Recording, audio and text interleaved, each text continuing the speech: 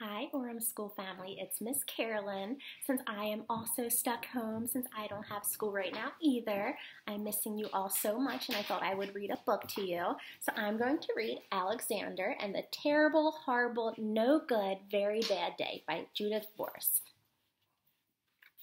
I'll read first, and then I'll show you guys the pictures.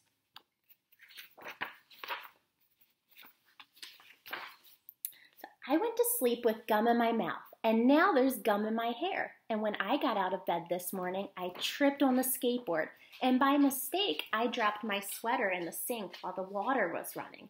And I could tell it was going to be a terrible, horrible, no good, very bad day.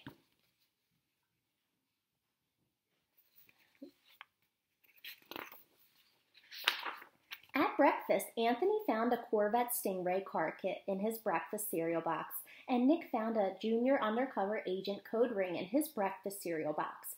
But in my breakfast cereal box, all I found was breakfast cereal. I think I'll move to Australia.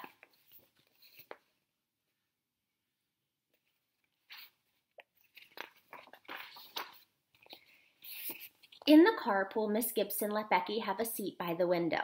Audrey and Elliot got seats by the window too. I said I was being scrunched. I said I was being smushed. I said if I don't get a seat by the window, I am going to be carsick. No one even answered. I could tell it was going to be a terrible, horrible, no good, very bad day.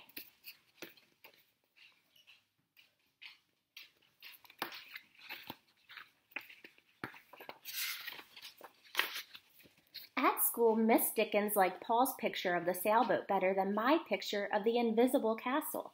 At singing time, she said I was too loud. At counting time, she said I left out 16. Who needs 16? I could tell it was going to be a terrible, horrible, no good, very bad day.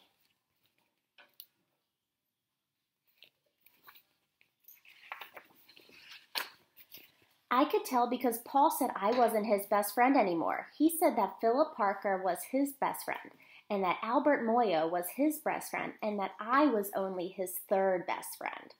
I hope you sit on a tack, I said to Paul. I hope the next time you get a double-decker strawberry ice cream cone, the ice cream falls apart off the cone and lands in Australia.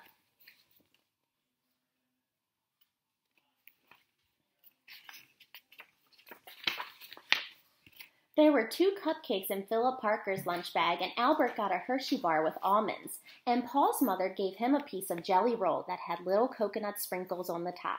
Guess whose mother forgot to put in dessert? It was a terrible, horrible, no good, very bad day.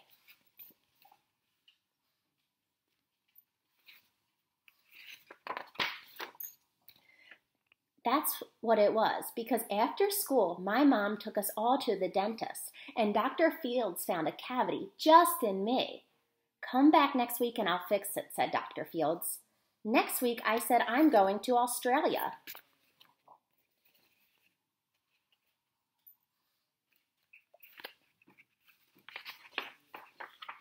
On the way downstairs, the elevator door closed on my foot, and while we were waiting for my mom to go get the car, Anthony made me fall where it was muddy. And then when I started crying because of the mud, Nick said I was a crybaby.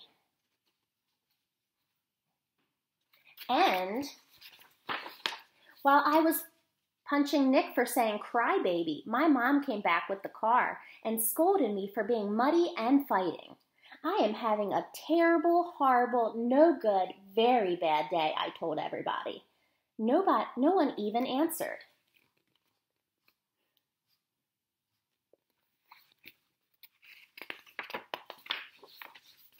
So then we went to the shoe store to buy some sneakers.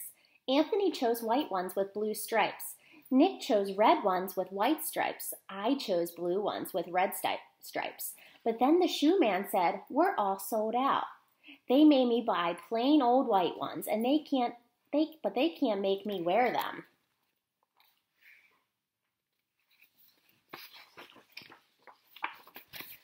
While we picked up my dad at his office, he said I couldn't play with the copying machine, but I forgot. He also said to watch out for the books on his desk, and I was careful as I could be, except for my elbow. He also said don't fool around with his phone, but I think I called Australia. My dad said please don't pick him up anymore.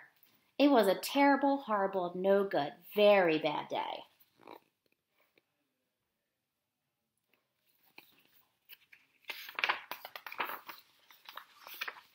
There were lima beans for dinner, and I hate lima beans. There was kissing on TV, and I hate kissing.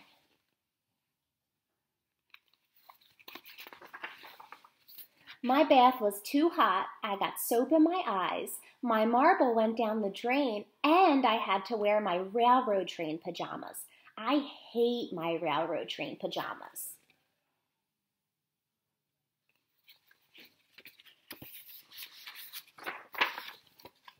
When I went to bed, Nick took back the pillow he said I could keep, and the Mickey Mouse nightlight burned out, and I bit my tongue. The cat wants to sleep with Anthony, not with me. It was a terrible, horrible, no good, very bad day. My mom says some days are like that. Even in Australia. The end. I hope you guys enjoyed this book as much as I enjoy it, and I hope you're having a much better day than Alexander is having. Bye, Orems School family.